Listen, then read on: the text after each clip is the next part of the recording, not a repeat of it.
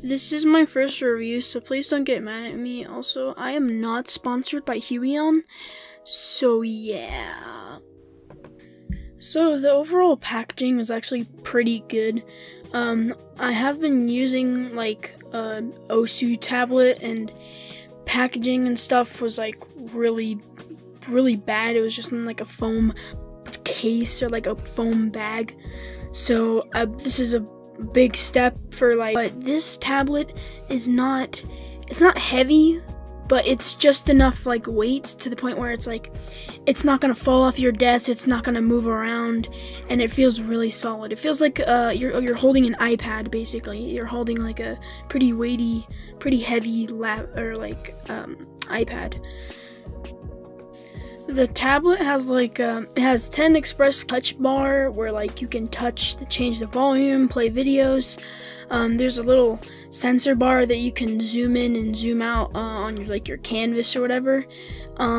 I believe that the past Huion tablets did have this, but it was like a scroll wheel, and I really wanted to get that one, but I got this one because it was in a way cheaper, it was bigger, and it wasn't a 2017 or 2018 model, and it had tilt support. The pen for the tablet is really good. It's weighty. It's really, it feels good in your hand. It's a little big, but it's not big to the point where it's like, this is not comfortable for me. So the buttons feel really good. There's like 2 buttons on the actual pen itself for like a little shortcut keys. And the grip is rubber, so it feels really good. Again, my Osu tablet had a all plastic pen, and I hadn't realized it until now, but that tablet was basically holding me back. So the pen comes with like a little stand for it so that you can put your pen there so you don't lose it or anything. If you unscrew it, it comes with 8 replacement nibs so that you don't have to worry about using it so much or just overall having this tablet for a long time. I'm pretty sure that those 8 nibs will last you about a couple years if you're not very rough with your tablet. This tablet has Android support, basically meaning that you can plug in these little pieces for either 2 of the Androids, and you will be able to plug up your tablet and use it on your phone. The downsides to this is you can't use the express keys, and only half of the tablet you can actually use for it. But I have seen that people can change like the layout and stuff so that it works like that, but I haven't seen like a lot of people do that. So I just suggest that you just use your laptop or something, but you can, it is an option to use it on your phone or tablet. Like I said, the tablet has like a little touch bar so that you can zoom in on the canvas. You can change it if you get the driver.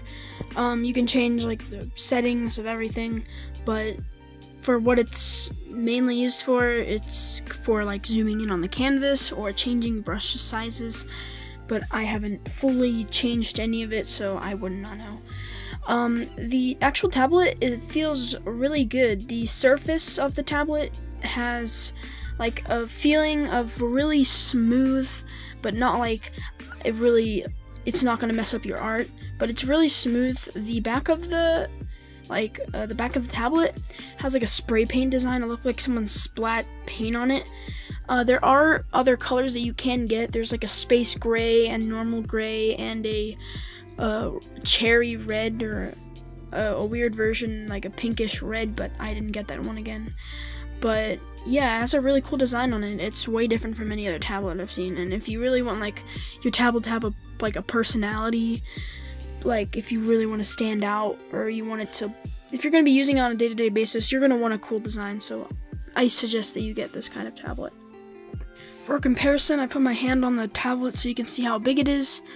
The tablet, the live area is 6 by 10 inches, so if that doesn't fit your kind of how big or how small you need it to be, then that's fine, but the working area is fairly big for any tablet I've ever seen.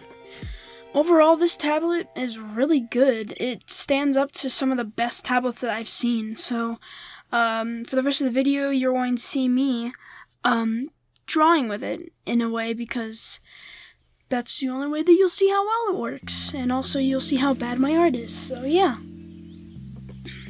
So quick little things to say.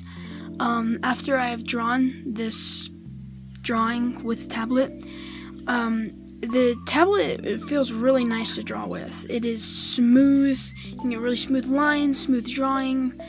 It feels really good. It really feels professional, and I know I'm not a quote-unquote professional, but it feels like something that I shouldn't be having. Like, it feels like something that somebody else should be using because of how good it feels. I just can't stress enough that this thing feels so good to use. The surface is really good. I didn't have a problem with how big the active area is. In the recording, it looks like it's really big. It is really big, but I have a really small desk, so that's probably the reason why it looks like it takes up half of my thing. I put the drawing tablet on my laptop so that you can actually see me using it, although that's not how I use my tablets usually, but that's just the way that I want you guys to watch me use it. Technically, this is the end of the video, but if you do want to watch the end result, you can go to the end of the video, or you can just look at my thumbnail for the video. But that's basically what it is. This is basically the end of the video.